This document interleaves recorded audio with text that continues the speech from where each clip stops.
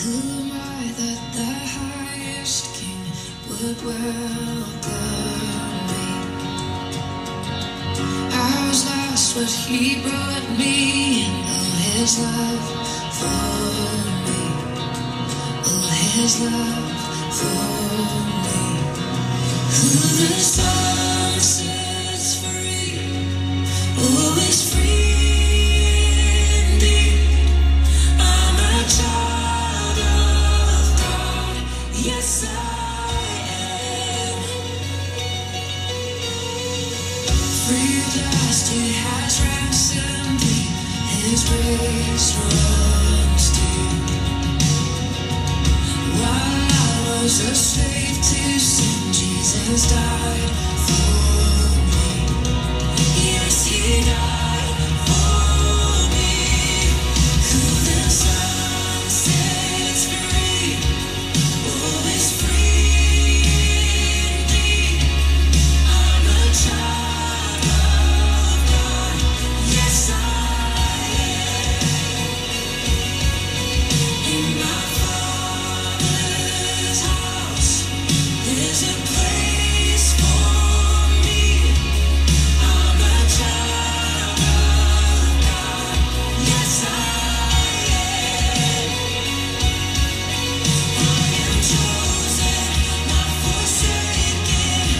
I am who you say I am. You are for me, not against me. I am who you say I am. I am chosen, not forsaken. I am who you say I am. You are for me, not against me. I am who you say I am. I am who you say I am. Who the sun sets free, always free indeed. I'm a child of God, yes I am. In my Father's house, there's a place for me. I'm a child of God, yes I am. In my Father's house, there's a place for me. I'm a child of God, yes I am.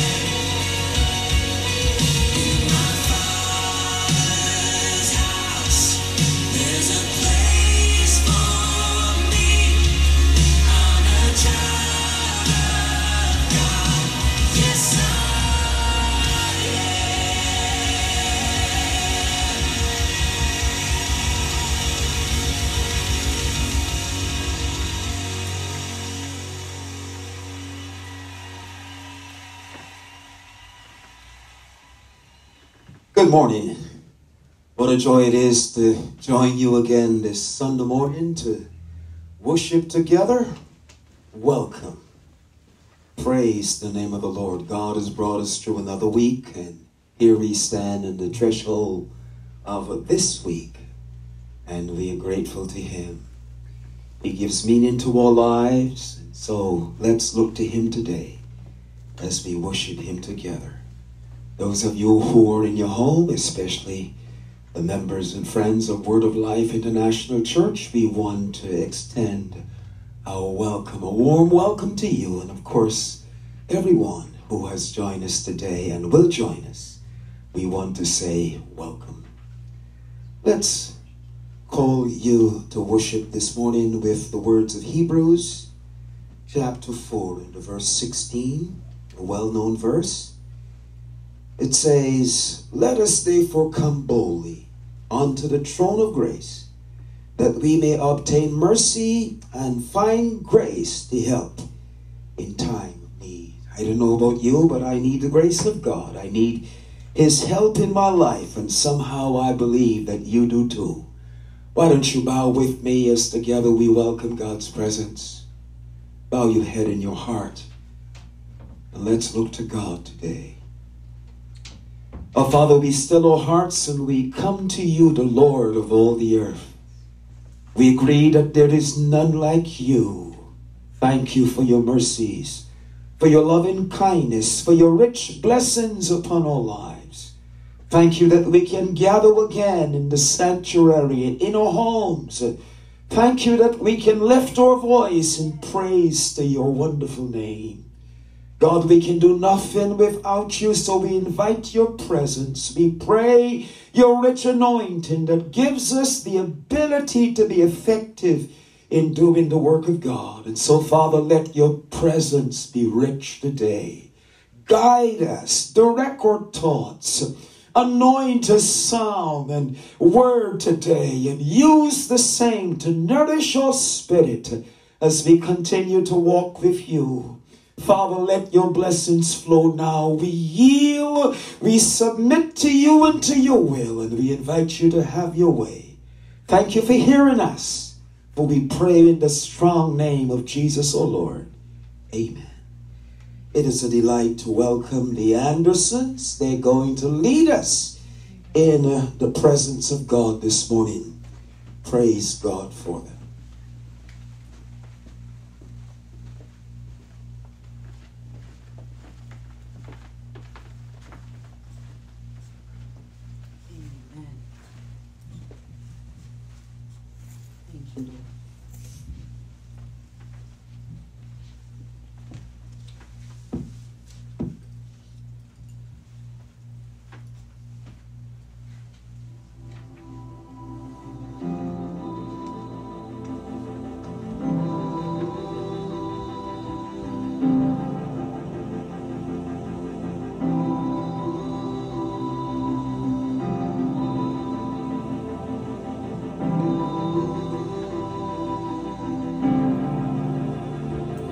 When the weight of life begins to fall,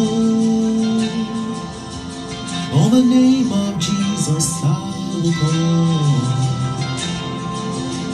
For I know my God is in control, and His purpose is unshakable. Doesn't matter what I feel, doesn't matter what I see, my hope will always be in your promises to me. Now I'm casting out all fear, for your love has set me free. My hope will always be in your promises to me.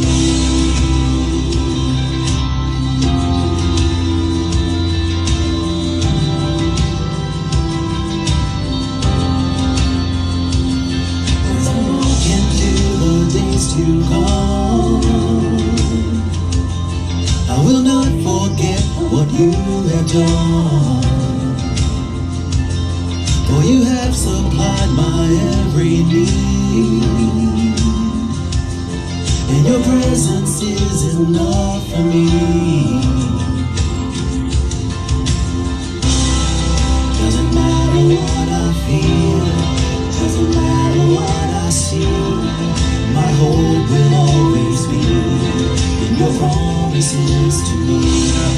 Now I'm casting out all fear, for your love has set me free. My hope will always be in your promises to me. Oh,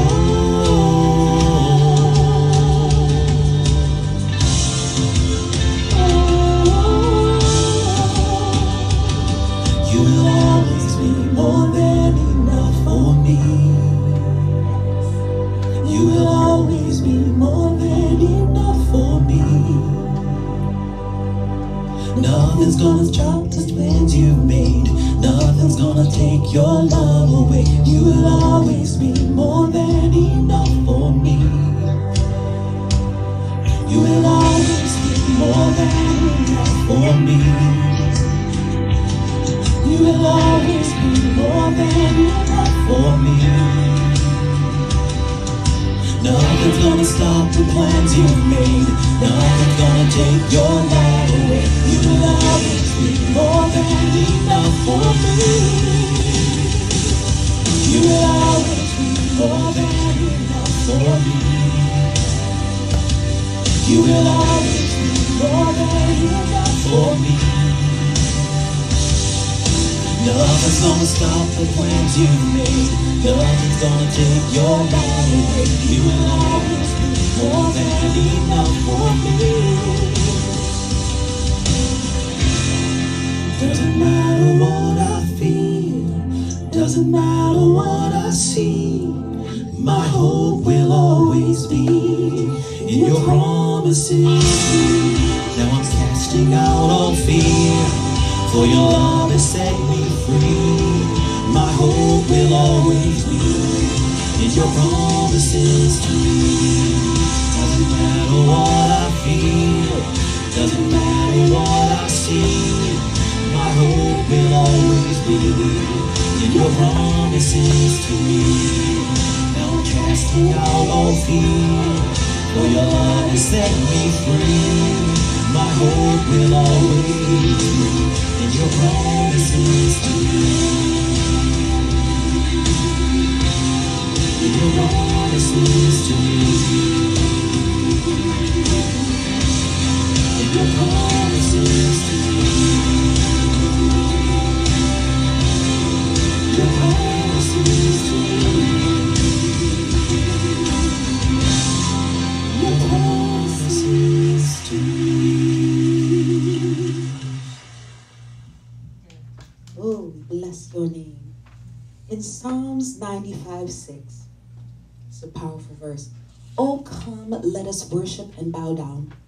Let us kneel before the Lord, our Maker. The next song that we sing is Heart of Worship.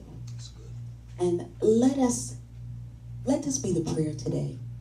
It is all about you, Lord, and not about us. All about you and not about us. When the music fades, all is stripped away, let us simply come, longing just to bring something that's of worth that will bless your heart. I'll bring you more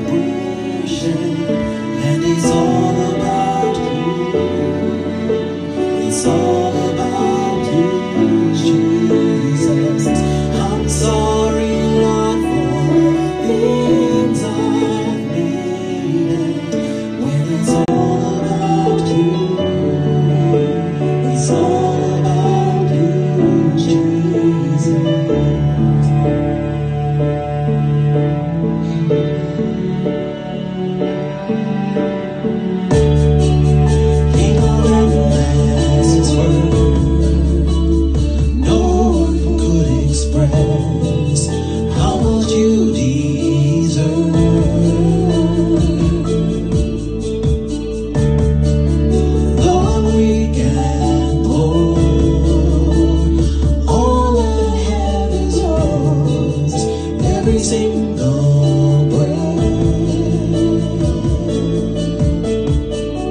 I'll bring you more than a song, for a song in itself is not what you have required.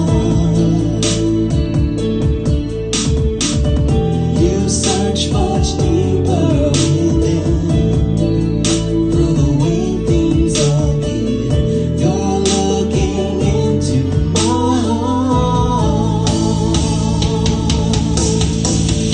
I'm coming back to the heart of worship, and it's all about you. It's all about you, Jesus. I'm sorry, Lord, for the things I've made. When it's all about you, it's all about you, Jesus. I'm coming back to the heart of worship, and it's all about you. It's all about you, Jesus. I'm sorry, Lord, for the things I've made. When it's all about you, it's all about you, Jesus. When it's all about you, it's all about you, Jesus. When it's all about you, it's all about you, Jesus. It's all about you. It's all about you. It's all about you, Jesus. I'm sorry, Lord, for the things I've made it. When it's all about you, it's all about you, Jesus.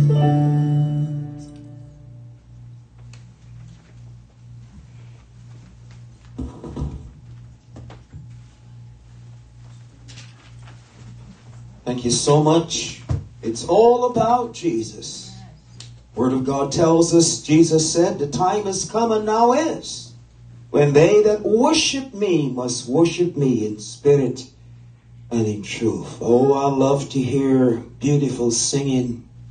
But if the singing doesn't really come from the heart, really the Holy Spirit anointing, then it's just song. But when it's from the heart, that's what it's all about. We have to make Jesus the center of our worship and all that we do. Praise the Lord. Thank you again to John and Vanessa for bringing us into God's presence in song. We want to continue to worship, O Lord, at this morning. And we want to do so with the reading of the Word of God. And the Word of God today is taken from the book of Philippians, the epistle, Paul's epistle to the Philippians, chapter 3. And we want to read from God's Word from verse 1 through verse 12. Philippians chapter 3, reading from verse 1 through verse 12. The Word of God. Finally, my brethren, rejoice in the Lord. To write the same things to you. To me indeed, it's not grievous, but for you it is safe. Beware of dogs. Beware of evil workers. Beware of the concision. For we are the circumcision which worship God in spirit, and rejoice in Christ Jesus, and have no confidence in the flesh. Though I might also have confidence in the flesh, if any other thinketh that he hath, whereof he might trust in the flesh, I more. Circumcised the 8th day, of the stock of Israel, of the tribe of Benjamin, a Hebrew of the Hebrews, as touching the law of Pharisee, concerning zeal persecuting the church, touching the righteousness which is in the law, blameless. But what things were gain to me, those I counted loss for Christ.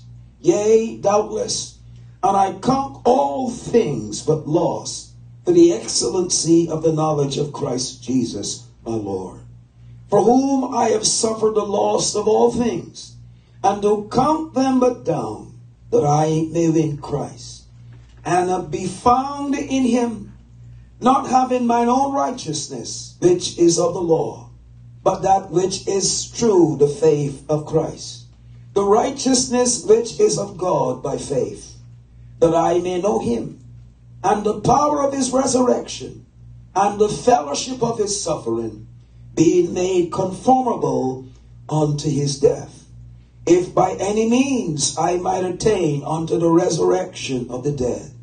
Not as though I had already attained, neither either were already perfect, but I follow after, if that I may apprehend that for which also I am apprehended of Christ. May God add his blessings to the reading and the hearing of his wonderful word.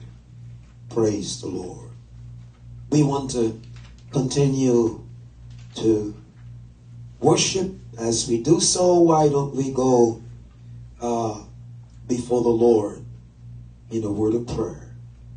And as usual, we want to bring your requests before the Lord. If there is a need in your life, at home, in your home, on the job, in your person, I am here to remind you that God is able. The Word of God tells us we should cast our cares upon him. Paul tells us that God is able to do exceedingly, abundantly, above all we think or desire. God is able. And what is even more important, he is with us. He is near you. Praise the Lord. Let's go to him as a father, a child to a father, and let's petition him. He has all the answers. He is capable. He is able to minister to us if we would but put our faith and our trust in him. Praise the Lord. We want to especially look to God on the behalf of those that are suffering in the state of Texas. You know what has happened there. The media has indicated that power is almost restored to the entire state. But many are still suffering broken pipes, and the home is still cold because they're unable to heat their homes. Oh, the condition must be dreadful for many. But we want to pray that God will comfort and God will open doors and he will provide. And that they would be able to put their lives back together again as soon as possible. And so let's pray for our brothers. Let's pray for our sisters. For we are our brother's keeper. The scripture tells us, let's walk in their shoes. It could have been us. And so let's believe the Lord on their behalf. We want to continue to pray for the Maria Martinez family members, that God will visit and he will restore health and meet their every need.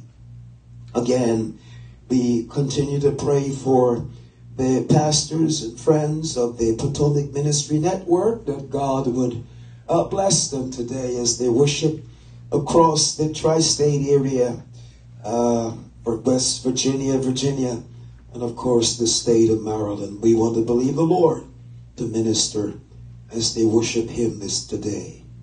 And those that are still in the grips of COVID-19 across these United States and even around the world. Thank God, we are told that it's somehow decreasing or coming down from where it was a number of weeks ago. We give God praise. We give him thanks. He is merciful. He hears and he answers prayer. But we want to continue to believe him that those that are in the grips of this dreaded virus would experience restoration of health. Again, we want to pray for our missionaries around the world, and of course our home missionaries across the United States. Let's pray that God will bless them and continue to use them for His glory and honor.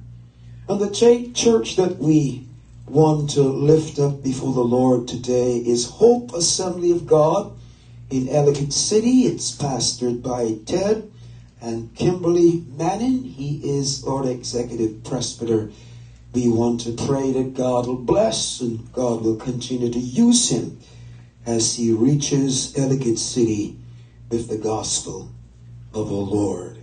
And you who are in your homes, I know that there might be a need in your life. Let's bring it before the Lord as we go before him in prayer this morning. Let's believe the Lord to minister to that need. Bow your head with us as we go before him in a word of prayer. Father, we love you so much. And we're grateful that we can come into your presence this morning. Thank you for bringing us through the past week. Oh God, you've been good to us.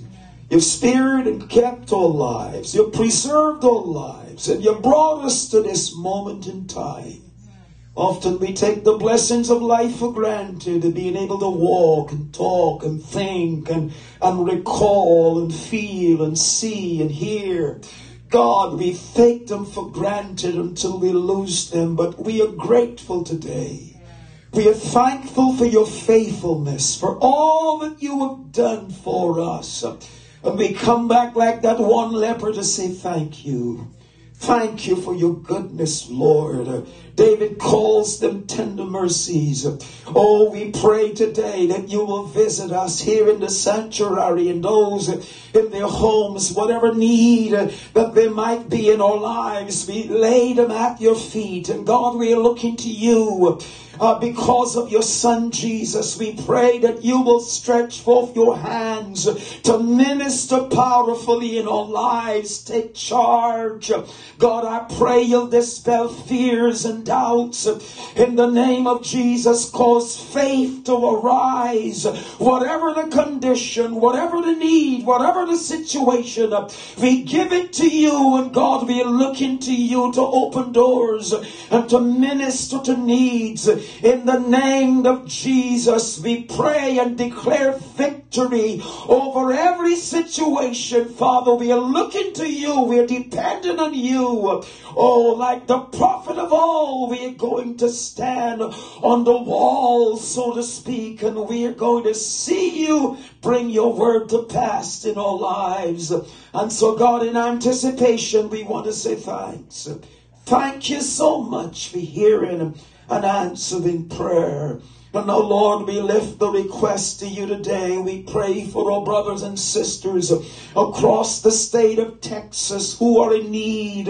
God, we thank you for the restoration of the electricity. Still, there's some that are without electricity. We pray that, Lord, you will touch those involved, that somehow, Father, everything will come back as it was just a few days ago. I pray for those, oh Lord, who was suffering from a lack of water and broken pipes. I pray that you will, Lord, lift their heads and you would encourage their hearts this morning and you would help them as they seek to put their lives back together. Send help, Father. I pray that you would intervene and you will work everything out in the name of Jesus, that there will be complete restoration across the state of Texas. Thank you for your mercies. Thank you for your grace. Thank you that in a time of trouble we can run to you and find help and solace. And so, God, we give you the glory and the praise today for those who are sick with COVID and, Lord, other sicknesses across our country. We pray for intervention today. Lord, a restoration. We pray that you will touch touch and heal and restore, and those that are involved in the helping process, we continue to ask you to bless them with energy, with grace, with all that they need, God, to continue the work of helping those that are sick. Bless them today, or nurses, or doctors, or technicians, those, oh Lord, that work behind the scenes in at whatever level. We commend them to you, and we thank you for them, and ask that your grace will fill their lives. Oh, we give you glory today. Bless the pastors and friends of the Potomac Ministry Network across these states. We pray your anointing, Lord, as we meet together virtually and God in person. We pray that the rich anointing will come upon your church and upon your servants. Use us to speak a word of encouragement today that would inspire your children as we continue to walk with you and love you. Draw us closer today. Use word and song, Lord, to nourish your spirit, and we will give you the glory and the praise. Thank you for Hope, oh God, Assembly in Ellicott City. Bless God, Ted Manning and his wife. Anoint them, and Lord, and their associates. I pray for grace. I pray for a vision. I pray for a passion for, oh God, and for souls. In the name of Jesus, meet them today, Lord, as they worship. Bless them and use them to be a light, God, across Ellicott City. I pray that you would send revival in the name of Jesus, that lives will be touched and many will be born to call you blessed. We give you glory this morning. Bless the Martinez family. We pray, Lord, for healing. We pray for restoration. We pray that you will work today in their lives in the name of Jesus. Father, we thank you for hearing us. Now let your anointing be upon us, Lord, as we minister your word. Use us to be a blessing, to be a source of blessing to your children. Bless everyone that hears today. May your will be accomplished. And Father, we pray for those that are homeless and hungry, Lord, across the nation. Those, oh Father, who seemingly are without hope, give them hope today. Oh, walk alongside of them and lift their heads. In the name of Jesus, let the Holy Spirit, who is ever present and ever helpful, minister to them. Father, open doors and minister to their needs. Provide a way where there is no way. You promise you will do it, and we thank you for it. In Jesus' wonderful name we pray. Amen and amen. Thank God for hearing and answering our prayer. Praise the Lord. Let's continue our worship this morning. This month, of course, we celebrate Black History Month. Thank God for those who have made outstanding contributions to our nation over the years. Many are we often talked about. They are up front and well known. But there's some that are well known, are not well known in our history, that have made outstanding contributions. And we want to recognize them for the contributions that they have made. Today we celebrate Ida B. Wells. Ida B. Wells. She was born an enslaved person on July the 16th, 1862, in Holly Springs, Mississippi. Wells received her early schooling at Shaw University, now Russ College. However, at the age of 16, she had to drop out, and tragedy struck her family, leaving Wells, the oldest child, to care for her siblings. In 1882, Wells moved with her sisters to Memphis, Tennessee, to live with an aunt. She continued her education at Fisk University in Nashville. Wells became a civil rights activist and journalist. She wrote about issues of race and politics in the South and eventually became an owner of a newspaper. In 1892, a lynching in Memphis led Wells to begin an anti-lynching campaign. In 1893, Wells published a red record, a personal examination of lynching in America.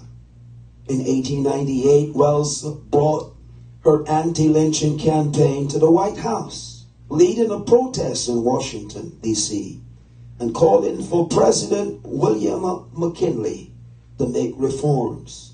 Wells died on March the 25th, 1931, in Chicago, Illinois. Today, we celebrate the life and contribution of Ida B. Wells. May her memory be a blessing. Praise the Lord. Amen. Well, let's turn to God's Word. God's Word is central to who we are, the word church. It's the Word that nourishes our spirit and gives us that ability to walk on with hope and with confidence in our God. We have been looking at or focusing on steadfastness the past number of weeks. As a matter of fact, it's the focus of the month. Steadfastness. God wants us to be steadfast, to keep on, keeping on, so to speak. Praise the Lord. He wants us to be determined and to walk in confidence in His ability to take care of us. And so we have been looking, our focus again has been steadfastness, and our theme has been a Christ or inspiring example. With Christ as our example, we can accomplish anything. We can go anywhere. Amen. When He is our strength, when we keep our eyes on Him, He helps us to be all that He wants us to be. Today, we want to continue this focus and steadfastness. And my subject for today, or topic for today, is we have not yet attained. We have not yet attained. And the text is taken from Philippians chapter 3, verse 12 through 14. We have read to you 12 verses. But let's read again in your hearing verses 12, 13, and 14. Not as though I had already attained. Either were already perfect. But I follow after, if that I may apprehend that for which also I am apprehended of Christ Jesus. Brethren, I count not myself to have apprehended, but this one thing I do, forgetting those things which are behind, and reaching forth unto those things which are before, I press toward the mark for the prize of the high calling of God in Christ Jesus. I know that some of you, if not all of you, who have been listening, I get the impression that sometimes, there might be one or two who might not be listening. But if you've been listening, you know that I have dealt with this a chapter or this epistle several times over the last couple of years, particularly last year. We looked at this chapter 3, in some detail. But I keep coming back to it because there are some truths here, some principles here that I believe that the Lord wants us to get a hold of, that they might become a part of our character, so to speak, and inform how we live our lives. The Apostle Paul was a giant. God used him powerfully in order to instruct the church, to encourage the church, to love Jesus and to desire him more than silver or gold. And so somehow I felt led this week to go back to the 3rd chapter of the book of Philippians and speak in a different way, so to speak, on the subject, we have not yet attained. Those words really leapt out of the Word of God at me, and I want to invite you to pray with me that as I speak to this topic, that God would use me to say something that might be a source of inspiration to all of us. Father, we need the Holy Spirit to help us and direct us and to use your word to inspire us. And so we open our hearts and our minds to you. Speak through me. And Lord, deposit truth in the lives of your children that will change and transform us and make us better equipped to love you and serve you. Anoint me now, we pray. And we will give you the glory and praise through Christ, O Lord. Amen. Let us continue our focus this morning on the theme of steadfastness, using Christ as our inspiring example. He is our inspiring example. After Paul's encounter with Christ in the Damascus Road experience, his passion was to know Christ and to be like him. And that ought to be your passion. That ought to be your determination or desire to be like Jesus, to walk with him and to image him from day to day. In our text this morning, Paul illustrates to the Philippians, and I would like to believe to the people of God, wherever and whatever century we live in, how to be steadfast through the process of growing in Christ.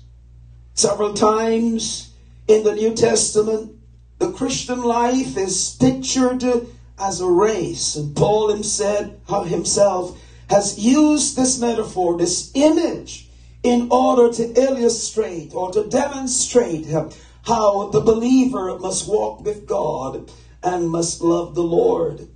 We see verses pertaining to life as a race, the Christian life as a race, in 1 Corinthians chapter 9 and verse 24 and 25. Also in 2 Timothy chapter 4 and verse 7. Paul speaks of the Christian life as a race. And of course in Hebrews chapter 12 and verse 1, we see this analogy to the Christian life. In our text, the apostle uses the analogy of a race to describe his own spiritual journey. And he offers some important athletic principles to the people of God that the people of God can use to win the race that is set before us. And so I pray that God would use the text this morning to encourage and inspire our hearts. I want to say up front that to win the Christian race like an athlete, we have to be determined. The child of God, the people of God have to be determined. I believe we have to have a winning and overcoming attitude. And above all, we must look to Jesus, the author and the finisher of our faith. And so let's ferret out at least 3 principles. You know what I do, my method of sharing God's word. We always have 3 principles. And sometimes I don't reach them all, but let's trust the Holy Spirit to help us this morning. I believe Paul in our text has given us 3 important principles that I want to share with us this morning. First, we have not yet attained our goal. The believer, the church, the people of God, we have not yet attained our goal. And secondly, Paul encourages us to forget anything that may distract us from being effective disciples. Paul is encouraging us to forget anything that hinders, whatever confronts us in the past or even in the present, that hinders us from being effective as children of God. He is encouraging us to forget. And lastly, Paul says we must press toward the goal of seeing Jesus. We must press towards the goal of seeing Jesus. Let's look first at the thought, we have not yet attained our goal. Paul was responding to some individuals in our text who felt that they had reached spiritual maturity. They were perfect. They had needed nothing. They had a corner of God, and they didn't need to be encouraged. They didn't need any instruction from God's word. They didn't need anyone to tell them anything. But Paul knew better. Paul knew that he had not reached perfection yet and never will in this side of heaven. May I say to you that this side of heaven, as you and I go through this life, we will never reach perfection until we see Jesus. As long as we are in this life, we're going to have our struggles. We're going to have our ups and downs. We're going to have our blind spots, and we're going to make mistakes. But thank God, God has given us a helper in the person of the Holy Spirit. And as you and I yield to Him, as we surrender to Him, as we invite Him to take charge of our lives and help us in the Christian life, as we live our lives from day to day, help us with our attitudes. Help us with our behavior in general. We need the help of God. I don't know about you, but I need God's help. I often recall when I lived in the Boston area over in Somerville, I would go to a church on Friday evenings, a Messianic church, and it was people, or the community was an Indian community. And one lady would stand, and from time to time she would testify, and I recall her hearing or giving a testimony, and in the testimony she spoke of her prayer, and her prayer was help. That's all she said, as she would call out to God, help. I want you to know that I need help from God. All of us need help from God, but we have to have the attitude. We have to have the disposition. We have to recognize that we need help. And as we open our hearts and recognize our need, we are better able to call upon God for help in our lives. Until we recognize our need of God's help, we will never be able to receive help from the Lord. We have to keep on running as believers. You and I are going towards a prize of seeing Jesus, of being like Him. That's the goal of the Christian life, to grow in Christ and to be like Jesus. It must be our determination. You have heard the saying, the race is not for the swift, but those who endure to the end. As you and I continue the pilgrim journey, it's a life of ups and downs. It's a life of struggles. All of us have our struggles regardless of our station in life. We do have our struggles and our ups and our downs. But I am so glad that the race is not just for those who are better placed, those who can run faster, those who have all the bells and whistles, so to speak.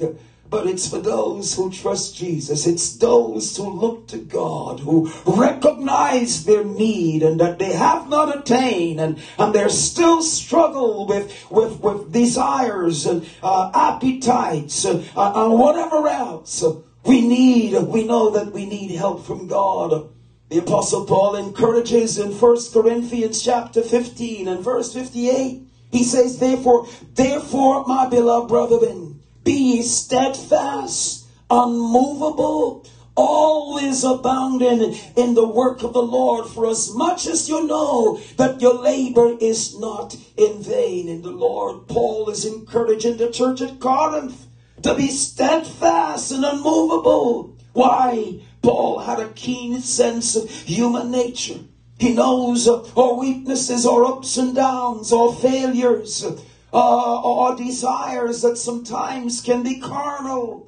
And he recognized our need, and so he encouraged steadfastness. He encouraged the first century church to be unmovable and to always abound, always be trusting and looking to Jesus for help, for direction, and for his blessing. Without the help of the Holy Spirit that God has sent us, you and I would not be able to make it. But thank God, when we are sensitive to the Holy Spirit in our lives, we can do anything. We can move any mountain or climb any mountain. We can overcome any difficulty, whatever challenge that comes into our lives. We can overcome with the help of God. God's desire for the people of God is that we become like Jesus. You know, I really don't want to be like anybody else. There are some luminous